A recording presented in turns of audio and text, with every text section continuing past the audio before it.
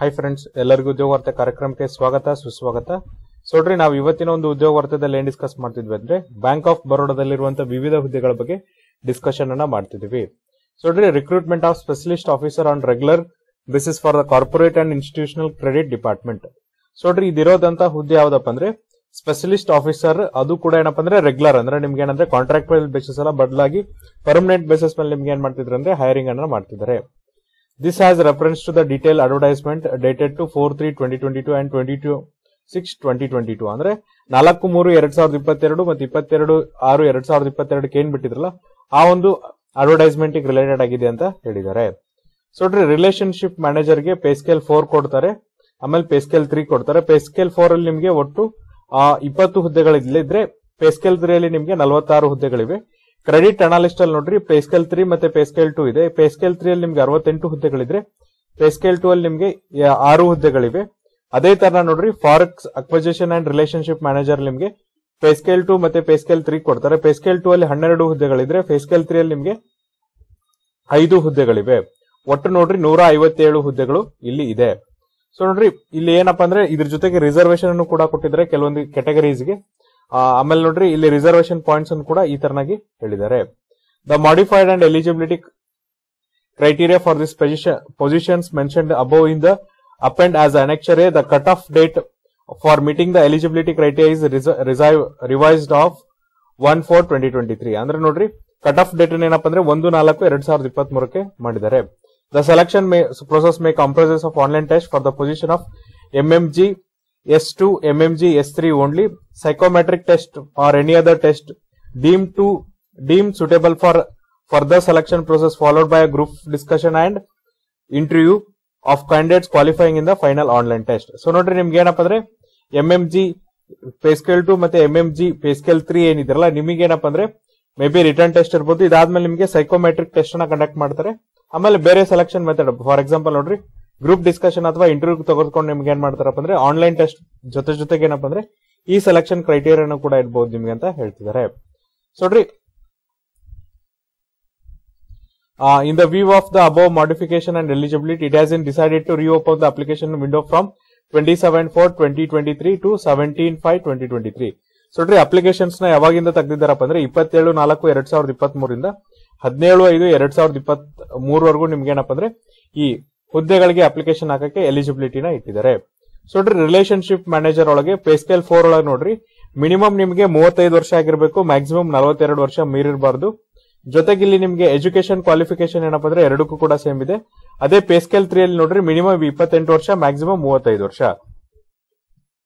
ಇಲ್ಲಿ ನಿಮ್ಮ education criteria ಏನಂದ್ರೆ graduation in any discipline and post graduate degree R diploma with specialisation in finance, minimum 1 year course. Preferred ಏನಂದ್ರೆ CA, CFA, CS ಮತ್ತೆ CMA. So ನೋಡ್ರಿ, ನೀವು ಪದವೀಧರ ಆಗಿರ್ಬೇಕು. ಜೊತೆಗೆ ಏನಪ್ಪಾ ಅಂದ್ರೆ ಸ್ನಾತಕೋತ್ತರ ಪದವಿ ಅಥವಾ ಡಿಪ್ಲೊಮಾನ ಮಾಡಿರ್ಬೇಕು. 1 ವರ್ಷ ಏನಪ್ಪಾ ಅಂದ್ರೆ ಅದು ಮಿನಿಮಮ್ ಕೋರ್ಸ್ ಇರಬೇಕು. ಜೊತೆಗೆ ಯಾರಿಗೆ ಜಾಸ್ತಿ ಪ್ರಿಫರೆನ್ಸ್ ಅನ್ನ ಕೊಡ್ತಾರೆ ಅಂದ್ರೆ ನಿಮಗೆ CA, CFA, CS ಮತ್ತೆ CMA ಮಾಡಿದವ್ರಿಗೆ ಜಾಸ್ತಿ ಆದ್ಯತೆಯನ್ನ ಕೊಡ್ತಾರೆ. ಅದೇ ನೋಡ್ರಿ, ಕ್ರೆಡಿಟ್ ಅನಾಲಿಸ್ಟ್ ಒಳಗೆ ಏನಪ್ಪಾ ಅಂದ್ರೆ ಪೇ ಸ್ಕೇಲ್ 3 ಅಲ್ಲಿ ನಿಮಗೆ ಮಿನಿಮಮ್ 28 ವರ್ಷ ಆಗಿರ್ಬೇಕು, ಮ್ಯಾಕ್ಸಿಮಮ್ 35 ವರ್ಷ ಮೀರಿರಬಾರ್ದು. ಪೇ ಸ್ಕೇಲ್ 2 ಅಲ್ಲಿ ನಿಮಗೆ ಮಿನಿಮಮ್ 25 ವರ್ಷ ಆಗಿರ್ಬೇಕು, ಮ್ಯಾಕ್ಸಿಮಮ್ 30 ವರ್ಷ ದಾಟಿರಬಾರ್ದು. ಸೊ ಇಲ್ಲಿ ಕೂಡ ನಿಮ್ಗೆ ಏನಪ್ಪಾ ಅಂದ್ರೆ ಕನಿಷ್ಠ ಪದವೀಧರ ಆಗಿರ್ಬೇಕು, ಜೊತೆಗೆ ಸ್ನಾತಕೋತ್ತರ ಪದವಿ ಅಥವಾ ಸ್ನಾತಕೋತ್ತರ ಡಿಪ್ಲೊಮಾನ ತೆಗೆದುಕೊಂಡಿರ್ಬೇಕು, ಎಸ್ಪೆಷಲಿ ಫೈನಾನ್ಸ್ ಸಬ್ಜೆಕ್ಟ್ ಒಳಗೆ. ಅದ್ರ ಜೊತೆಗೆ ಏನಪ್ಪಾ ಅಂದ್ರೆ ಅಥವಾ ನೀವು CA, CMA, CSA, CS ಮತ್ತೆ CFA ಮಾಡಿದ್ರು ಕೂಡ ನೀವು ಇಲ್ಲಿ ಎಲಿಜಿಬಲ್ ಆಗ್ತೀರಿ. ಯಾವ್ದಕ್ಕೆ?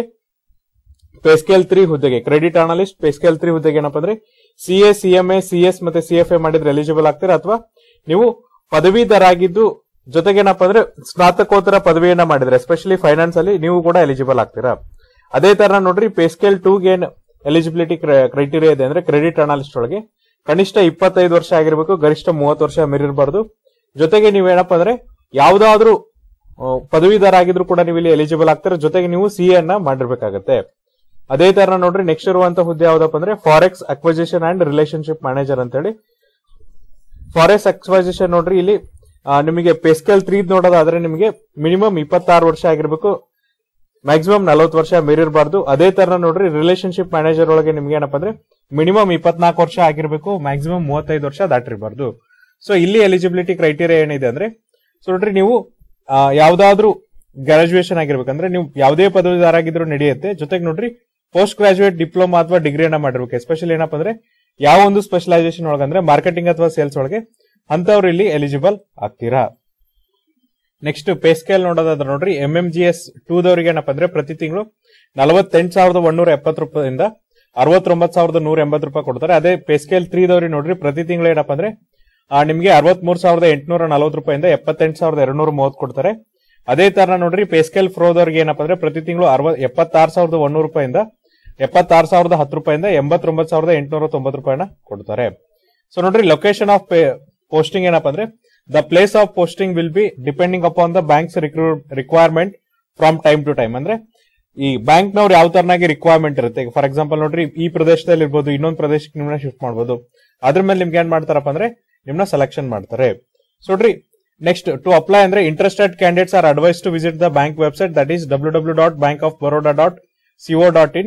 ಅಲ್ಲಿ ಕೆರಿಯರ್ ಪೇಜ್ ಗೆ ಹೋಗಬೇಕು. ಜೊತೆಗೆ ಅಲ್ಲಿ ಕರೆಂಟ್ ಆಪರ್ಚುನಿಟಿ ಸೆಕ್ಷನ್ಸ್ ಒಳಗೆ ನೀವೇನಪ್ಪ ಅಂದ್ರೆ ಡೀಟೇಲ್ಸ್ ಅನ್ನ ಫಾಲೋ ಮಾಡಿದ್ಮೇಲೆ ನಿಮ್ಗೆ ಏನಪ್ಪ ಅಂದ್ರೆ apply for the following post ಅಂತ ಹೇಳಿ https://ibps.in/bank of Baroda ಅಥವಾ BOBS ಸೋಮಾರ್ 23/ ಅಂತ ಇರುತ್ತೆ. ಅಲ್ಲಿ ಹೋಗಿ ನೀವೇನಪ್ಪ ಅಂದ್ರೆ ಅಪ್ಲಿಕೇಶನ್ ಹಾಕ್ಬೇಕಾಗುತ್ತೆ.